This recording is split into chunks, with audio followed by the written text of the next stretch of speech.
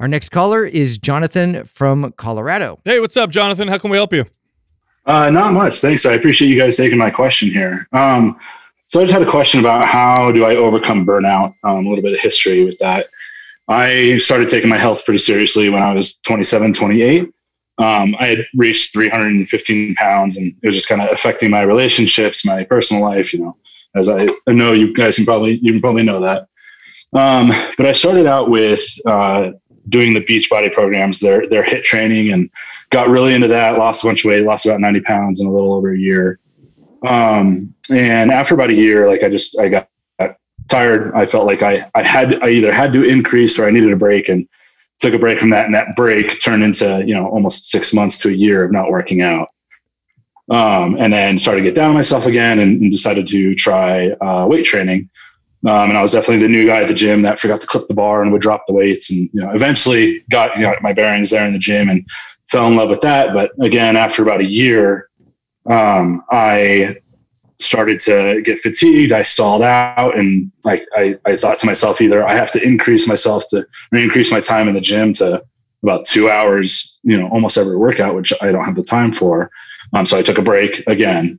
And then again, about a year later, decided to try CrossFit. We're going to skip over that because I know how you guys feel about that. Again, did CrossFit for about a year, started to get burnt out, took a break, and then joined a strength and conditioning gym. And kind of the common theme is just that, every year or so, I just seem to hit that wall and take a break and then lose a lot of the progress that I've made. And so I was just wondering what kind of advice or, guidance you would give for somebody overcoming burnout. There's another common theme going on here. Yeah. You tend to get attracted to all the wrong programs for you, bro. Yeah, you did Beachbody, CrossFit, the strength and conditioning. HIIT program, just all the things opposite of what I'd have you do if you were a client of mine. Yeah, and also, Jonathan, you sound a little down on yourself by the way you're talking about, how you've handled things in the past, the way you gained weight, how you felt, how you lost weight, how you gave up. Yeah. And so I would say the root issue of what's happening here is you're entering into fitness with a negative mindset. And I don't mean negative like I can't do this. I mean negative about yourself, which is pushing you to choose workouts that beat you up. So this is actually, without you realizing it, you're punishing yourself physically through exercise, and your answer to stalled progress is to beat yourself up more. So what you're going to have to do is you're going to have to enter into fitness with a completely different attitude, which is I'm going to take care of myself through exercise, and exercise is a way to improve my quality of life. Okay, so that means it's going to mold and shape based upon the context of your life as it currently is. That means sometimes you'll work out harder, sometimes you'll work out not as hard, sometimes you'll work out more, and sometimes you'll work out less, because you're going into it to improve the current state of the quality of your life. So if you're going real hard and you hit a wall and you feel burnt out, the answer then would be to work out less, or to train in a way that allows your body to feel better, not necessarily feel like you have to throw more intensity at it or give up altogether. Because, by the way, this is very similar to when people go into diets with the same mentality, because at some point, Jonathan, you get sick of hating yourself, which is probably why you quit. You probably get to the point where you're like, you know what, forget it. I just want to enjoy my life. I'm not going to do this anymore.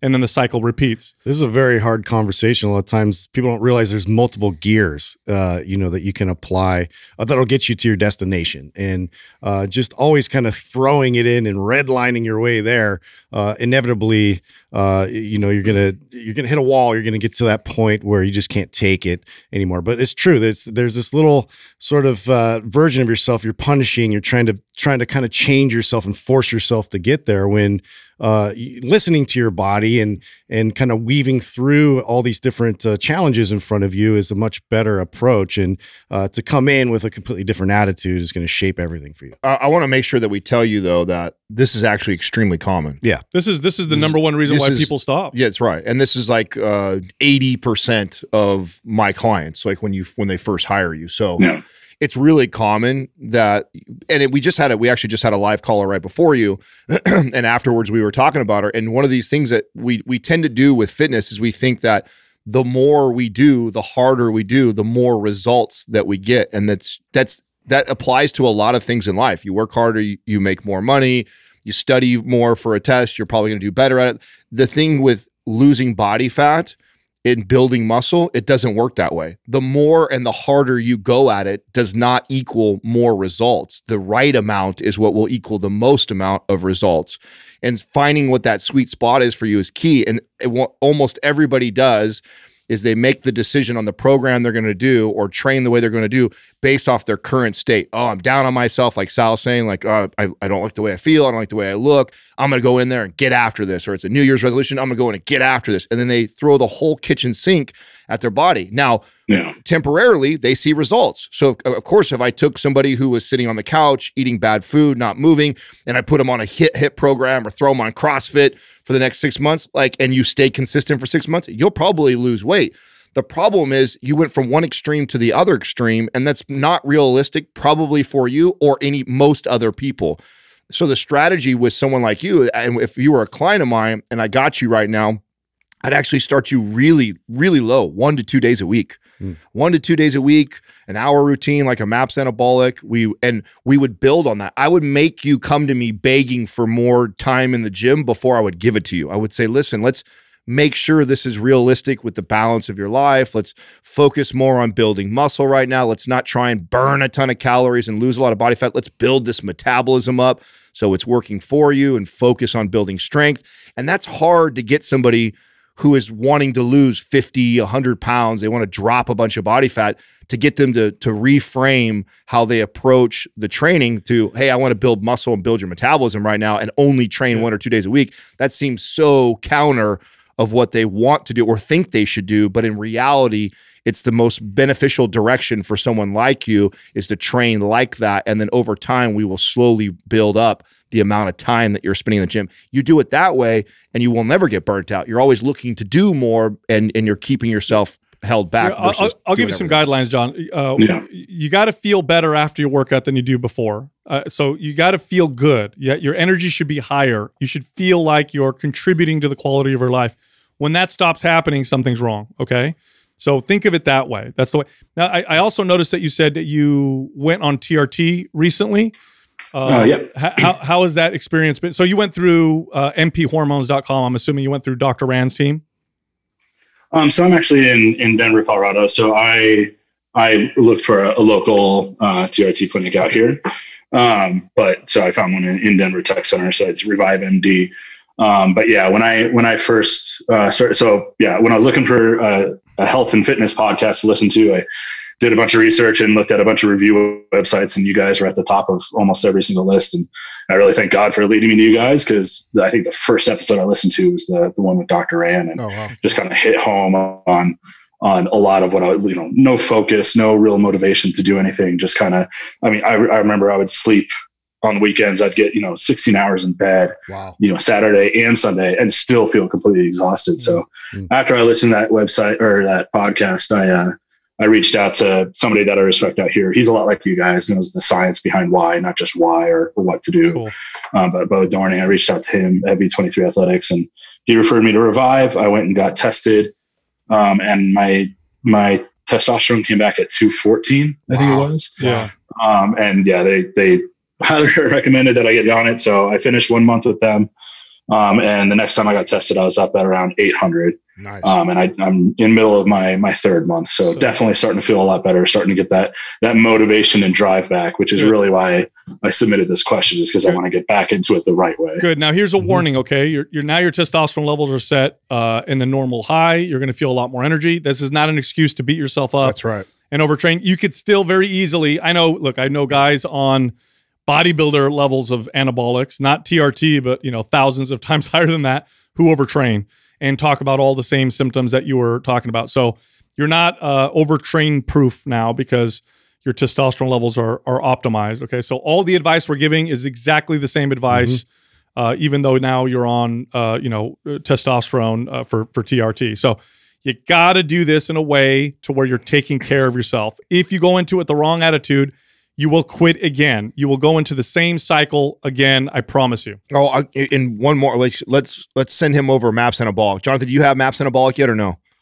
I got the starter pack. So I have the intuitive nutrition, the anabolic, and I think the prime. Oh, beautiful, beautiful. And literally follow Anabolic to a T. That's it. Do not try and go above and beyond or add more because you think you can do more. That's not the strategy right now. In fact, I want to do one more thing too. Could you throw Jonathan in our forum too? So I got it. Okay, I'm going to throw you in our private forum so you can stay with us and give us updates how you're going, because I really want to make sure that you follow Anabolic to a T and focus actually on building muscle right now, especially since you're on TRT.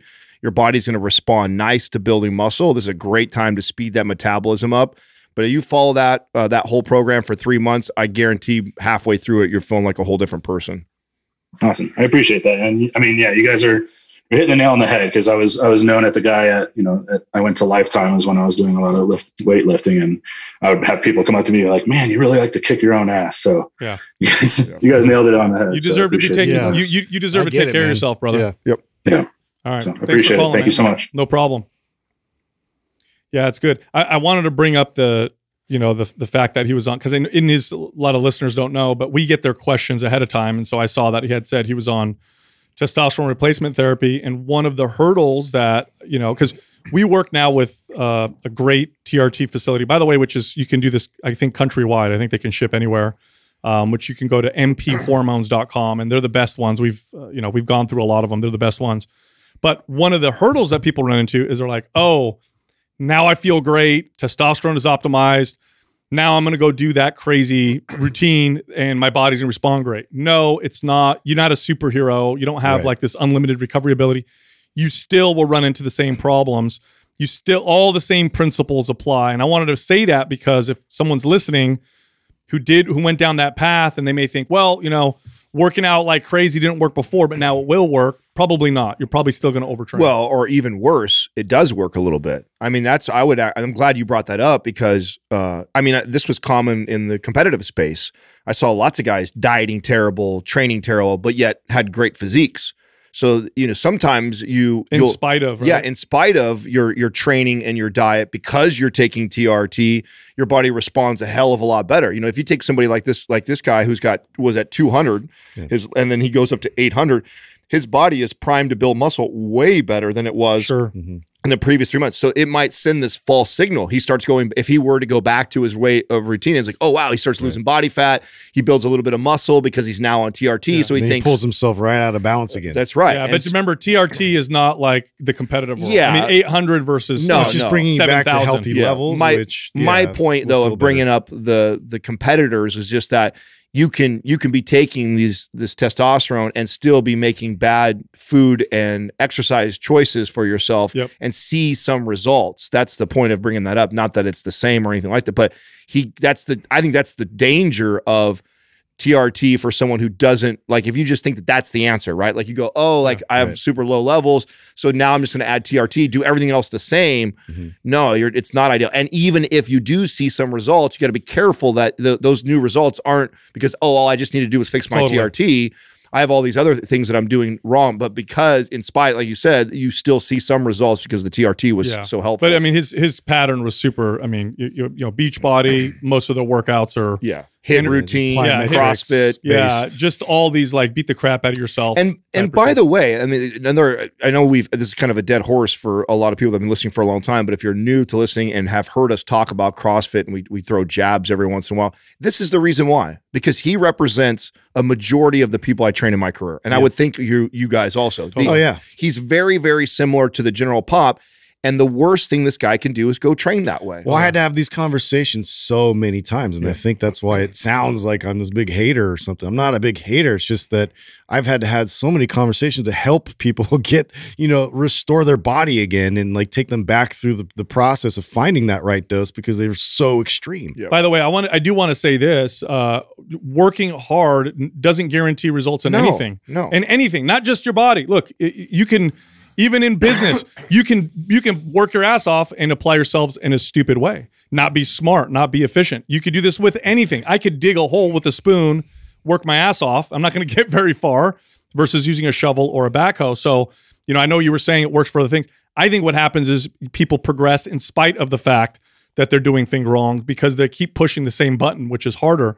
But smarter is better than harder always. So, and especially when it comes to your body. Hey, if you enjoyed that clip, you can find the full episode here, or you can find other clips over here. And be sure to subscribe.